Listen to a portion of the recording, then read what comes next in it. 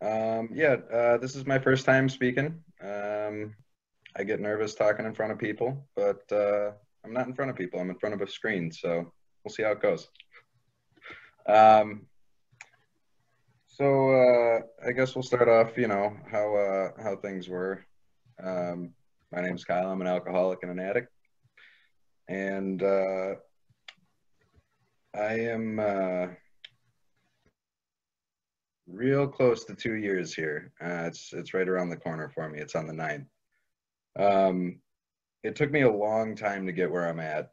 Um, I started drinking and using drugs probably when I was 7 or 8, maybe 9. And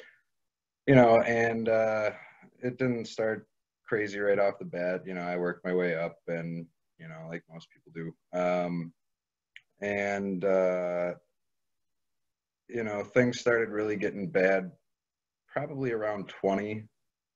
I started getting arrested. I started stacking up all sorts of arrests for, public intoxication, having marijuana on me. I ended up with a couple felonies, and yeah, things were just not going well, to say the least. And something needed to change. And I came around the rooms when I was probably 16 or 17. My dad is in the program, and he has been a great example for me. I think he just celebrated 36 years. So it's impressive.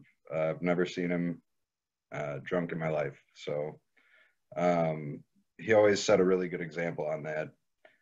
I have three older brothers as well. Growing up around them, um, it was kind of interesting. My oldest brother was,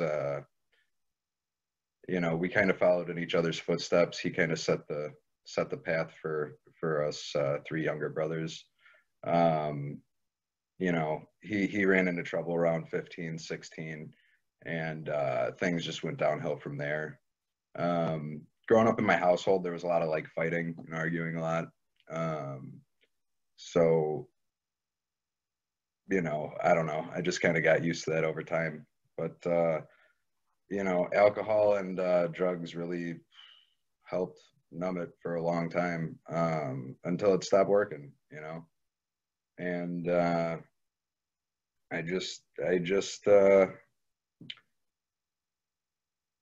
don't know. One day I was talking to my therapist, and I told her that I could stop drinking on my own. You know, I've tried it a bunch of times, but this time was different. I was gonna, do it on my own, right? And I ended up going out for a round of golf with a buddy of mine, and at the end of the round of golf, I went and had a beer, and I had made a promise with my therapist that if I had done that, that I would go to rehab, and so that's what I did. Um, I went back to her, told her about what happened. We talked about my options, and we set up a 30-day rehab.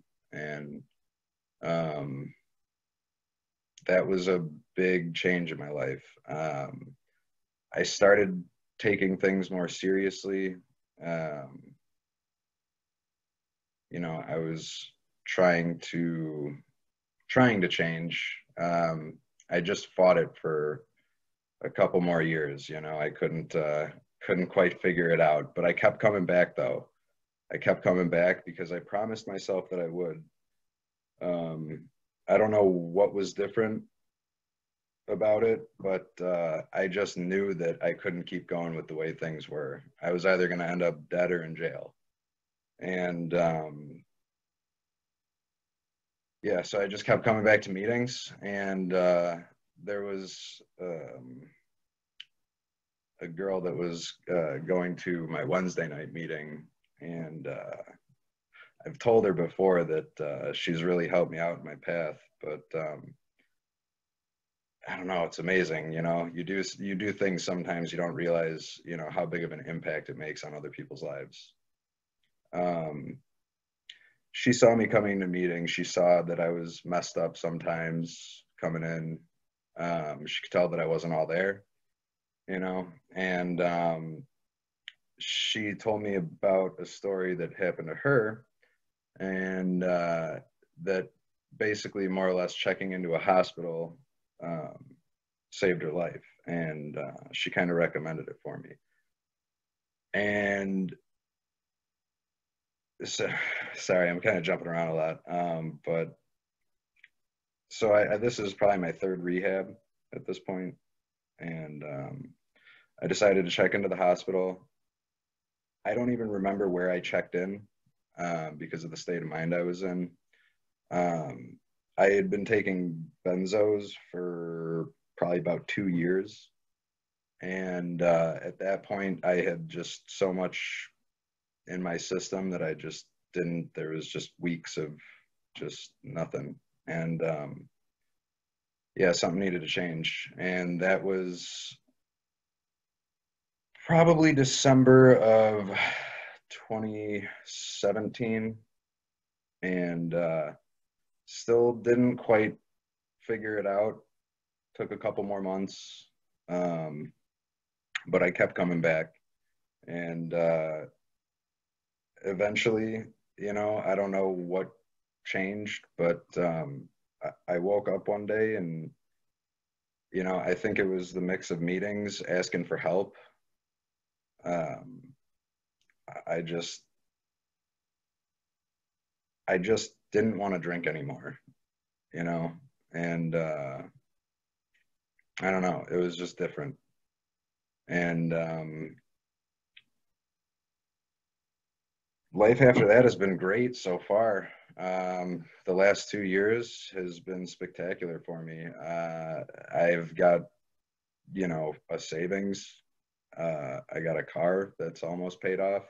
I got a condo that I'm living in right now with my fiance.